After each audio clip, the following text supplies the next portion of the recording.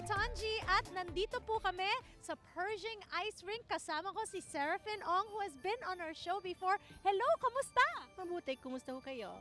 Okay naman. I invited you here today because we are at the Pershing Ice Rink at alam ko, passion mo itong pag-ice skate. Maraming salamat sa imbita.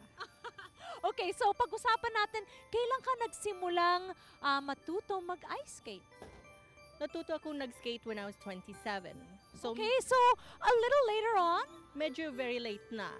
Nakita ako ng isang coach who's a 5-time Olympian as well.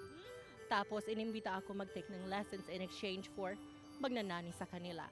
Wow! Ex-deal kumbaga! So, magandang oportunidad siya. Tapos hindi ko siya kilala dati. It took me about 7 months to 8 months bago ko nalaman kung sino siya.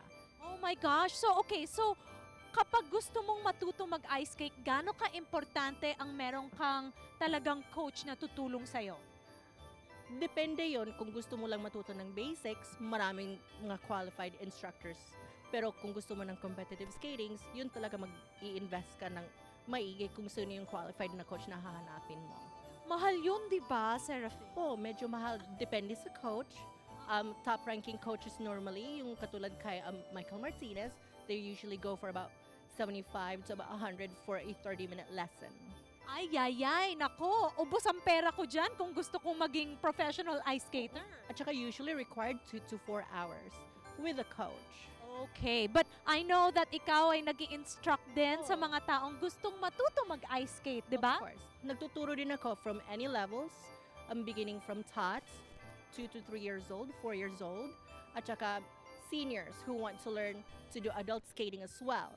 So yung oldest student ko ngayon is 73 years old. Oh my gosh, so it just goes to show that it's never too late to learn. It's never too late to learn. It's a good fitness exercise as well because it utilizes your whole body. I see. Well, it really is the season to ice skate because it's the Christmas holidays. It is. Diba? Talaga. Busy ba ang ice rink pag holidays? Usually, pagkatapos ng school, busy yung ice rink. Mahirap mag-ice skate katulad ng mga figure skaters namin na gusto matuto mag-jumps or mag-exercise kasi wala silang lugar. Okay, so they usually take a break for 2 weeks tapos balik sila pagbalik ng mga estudyante sa eskwelahan. Ayan, para hindi traffic sa ice, di ba? Oo. Okay, so Serafin, what is it about ice skating that you love? It's a sense of yung parang sa mga ibang tao, nagda-drive sila, it creates their own bubble. Sa akin, it's an exercise at saka it's parang I get into my own world. Parang therapy, kumbaga. Parang therapy. Oo. Okay, kasi focused na focused. Very focused. Tapos minsan pag nakikinig ka ng music, doon nag-e-express, nag-e-emote. Nag-i-emote! Ganon. Pwede bang pakitaan mo kami ng emote mo mamaya? O sige, papakita ko. Okay, so this is something that if you've never done before, I suggest don't be intimidated.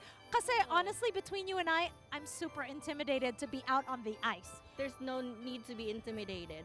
Pag merong mga tao or mga staff coaches, pwede ka nang magtanong. Pero masakit kapag nahulog, di ba? Let's face it, ayokong black and blue yung ano ko. Right. So Serafin, para sa mga taong gustong matuto mag-ice skating, where can they get in touch with you? They can get in touch with me via email, aznisk8r@icloud.com, or pwede nilang akong i-contact sa LA Kings Valley Ice Arena sa Panorama City. Alright, maraming Pilipinas sa Panorama, di ba? Ano yung pinaka-closest na ice skating rink doon? Yung LA Kings Valley Ice, Okay. tapos meron ding Van Nuys Ice Ring.